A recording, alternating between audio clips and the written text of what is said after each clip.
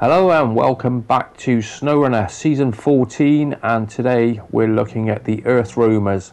Are they ready for Snowrunner Season 14 release, which is scheduled for October? We haven't got a confirmed date yet, but there has been quite a few changes, and you see on the map I haven't really explored very much at the moment, so I thought we'd go and head off down this area and see what it's like. Now I have upgraded the engine and got the bigger tyres, bigger suspension on it. So we're taking out the SX. This is the that's the LTI. No, this is the LTI. What am I on about? You can see we've got the service on the side now, where we have got service points being added. So on the SX, you get 500 repair points, 3 tyres and 160 litres of fuel.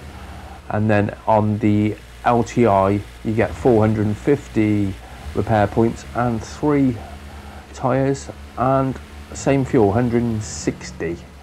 Now we've got switchable all-wheel drive, and I'll tell you what, we will leave it without just to see how it gets on, because the way they set these vehicles up lately, well, I'm going to struggle there. They've done a lot better job than they've done in the past. Whereas the Chevy, for instance, the standard Chevy, when you're driving in that in non-all-wheel drive, it feels like it's just pushing it. Well, it just doesn't feel right whatsoever. I'll tell you what, we haven't even been up this way. We should set some markers. This is the right way I want to go. I want to head down here and head down towards that way. And I apologise if you hear the snoring. That's my little dog. I've tried to get her to move and she's not happy. She's like, no, I'm staying here. Right, into the first bit of mud, and I'll tell you what, let's go with a bit of diff lock, because they have got engageable diff lock on both of them. So now we have all the winches, and I'm using the, I think it was the, I can't even remember the name of it, it was at the bottom. It is non-autonomous, but it is extra power. And I wish they would soften the suspension a little bit. On all base game trucks, they're just a little bit too hard. I don't know why they do that. Whoa. Also, the colours for the Earthroamers, the multicolours, they're not there anymore now. The Earthroamer guys didn't really want that, because they did look a bit pants, really, didn't they? But is it in a good state? Well, it does get the job done. It really does. I think it is a vehicle what you can actually go and explore the map, especially where you got your radar. Getting a little bit stuck there. Let's go into a bit of low diff lock on. We've also upgraded the fuel tank now, where we've got a 260 litre on this one. So that's got to be the biggest scout we've got in the game so far. Well, biggest fuel tank, which you should be able to cover quite a big old area of that. We're not burning too much fuel at the moment, only used 18 litres so far. Pop that back into auto.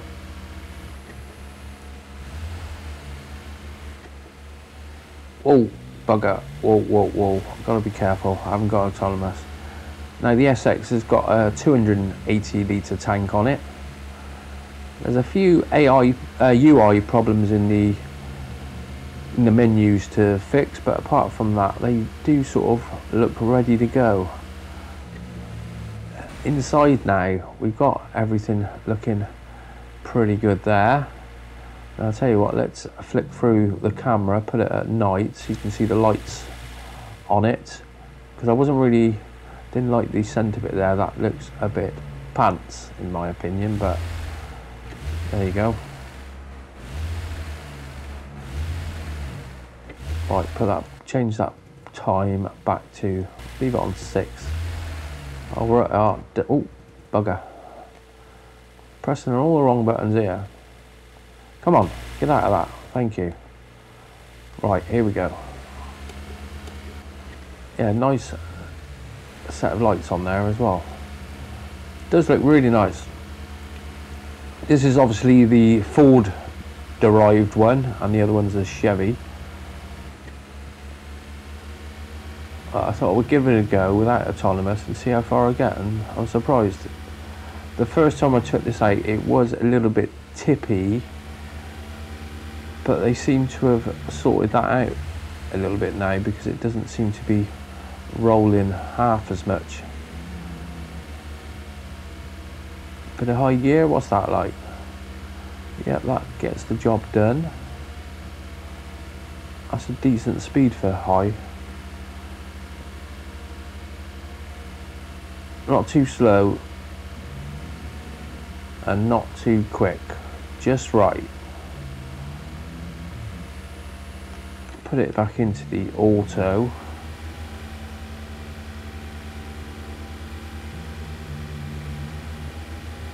And that suspension, yeah, see there, we're getting that bounce when you just soften it up. It'd be nice when somebody gets their hands on this, softens up that suspension, and it'd be beautiful. But they do go really well. All the DLC vehicles being released lately are just, wow, a lot better than the first 2 years. They were quite bad for some of the vehicles that come out. No power, no grip. It was like, well, what are we paying for here? But now they seem to have turned the corner over the last, well, quite a few DLCs now. Put the diff locks in. Get on that winch,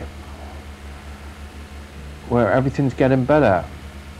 You know, they're a vehicle now on base game. I don't really like the vanillas too much, but over the last few DLCs, well, quite a few DLCs now, they're a lot better.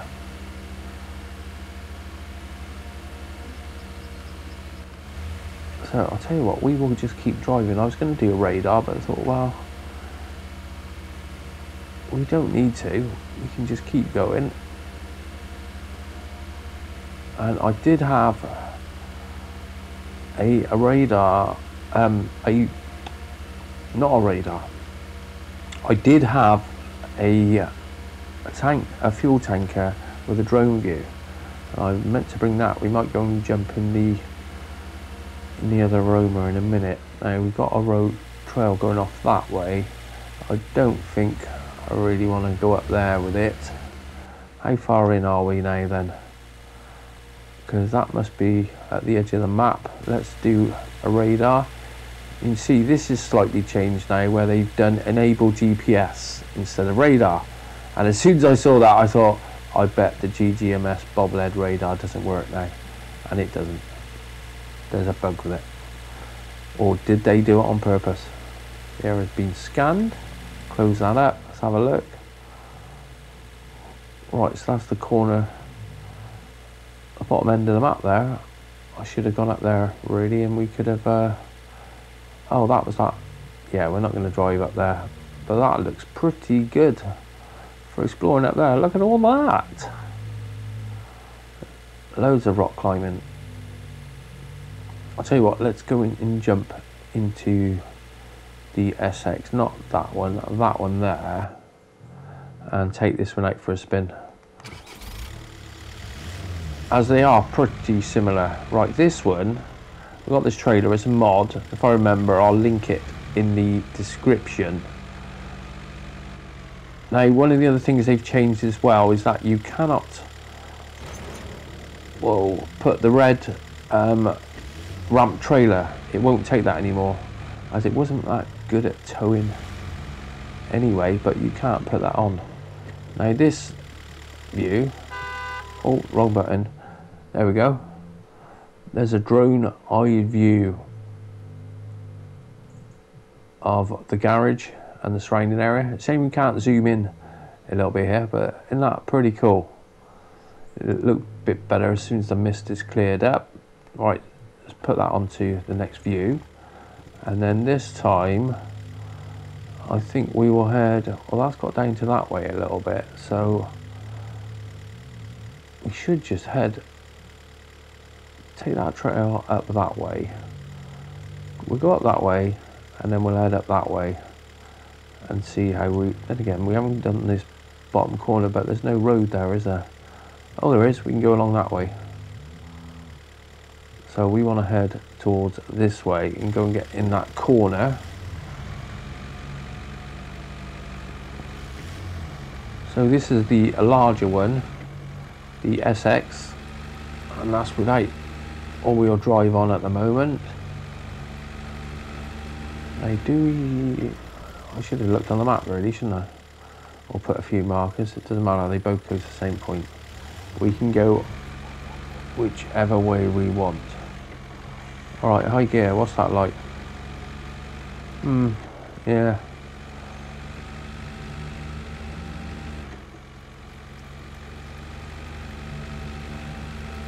Alright, go around the lake. Oh, slow it down. Yeah, and there wasn't much roll on that. Brilliant, love it. So there is a bridge to rebuild there by the looks of it. I've got top engine, got the Snowrunner gearbox as well. As I don't tend to use the base game, it seemed a little bit, well, the bottom engine with gearbox, it was just a bit like, yeah, if you want to get there in 10 days, do that. But we are flying on the asphalt. It's not a bad grip actually.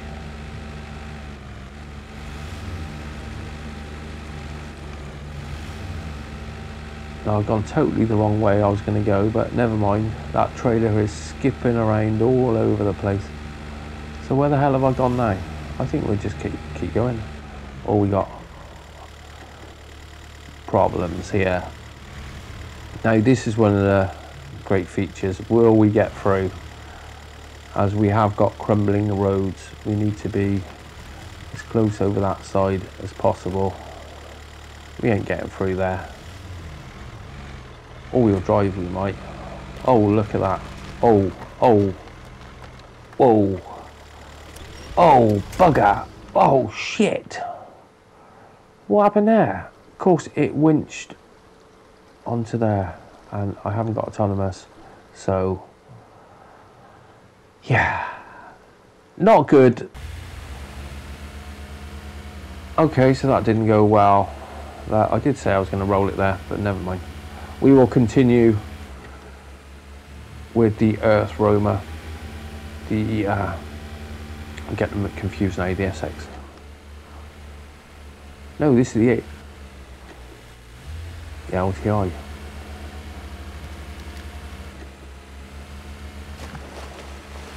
Oh dear. I did put a snorkel. No, I didn't put a snorkel on.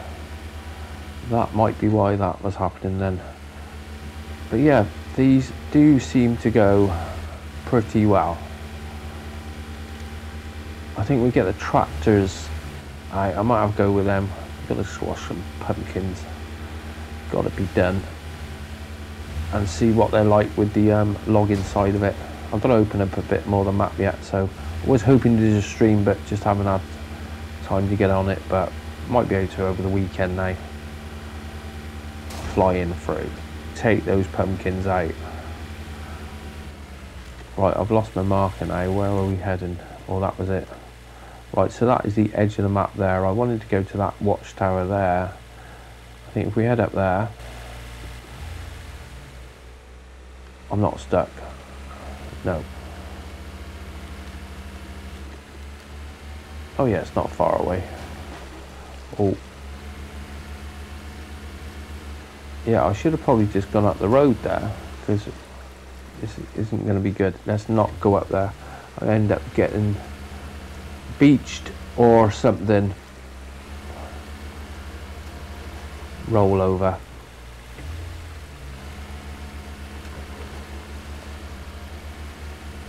But it doesn't struggle whatsoever.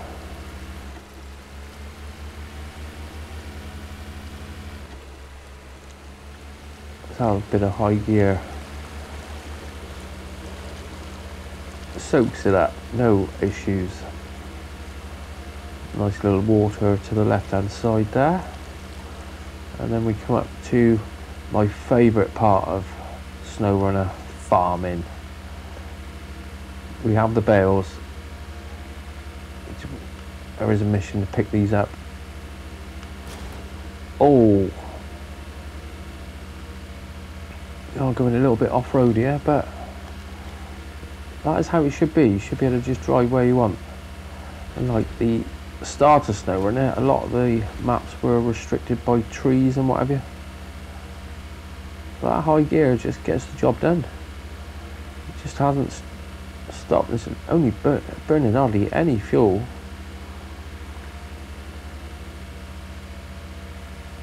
Right, let's put it into auto. Yeah, look at that go straight up. 8 litres, 7 litres, 6 litres.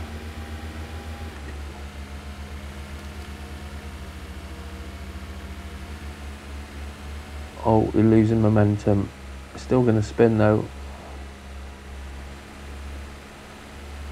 Look at that. Level it. So it might actually be a scout that you can use and go and do the whole bloody map. Go and open it all up. Radar on board, so you're sorted.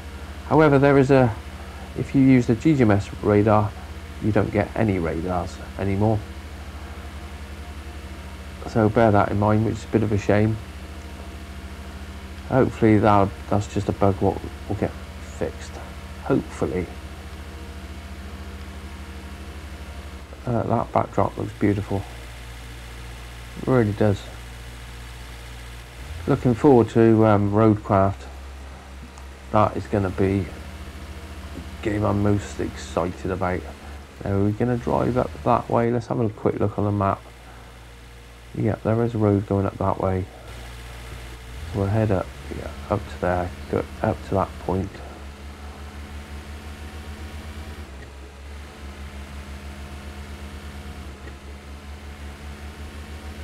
At 11, the train.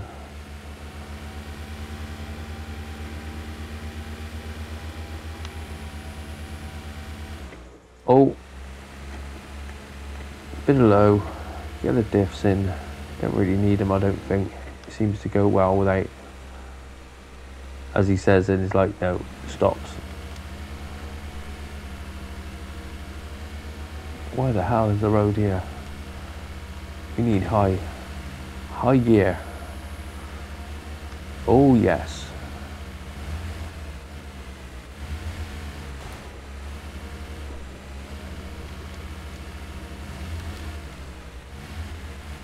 And hasn't stored.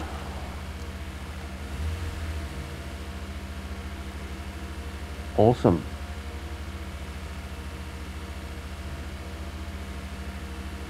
Right, where's the road? Is it running there? Yeah, now we stored, we stopped. Hasn't got that bad a turning radius on it either. We are nearly there. And I didn't manage to roll this one. But we will take it easy. Oh yes. Launch observation. Beautiful map. Upgrade location discovered. Righto, well we will leave it there for today. I hope you've enjoyed this testing out the new Earthroamers coming for season 14. Oh, I think we can go down there if we take it slowly. Which will be, as soon as we get a release date, I'll let you know. I think the next thing we're going to hear of is Expeditions Co-op, which is something I've been waiting for on console. I haven't been playing it until that happens, really. Bit more power up there. So thanks for watching. Hit those likes on the way out, and I'll see you on the next one.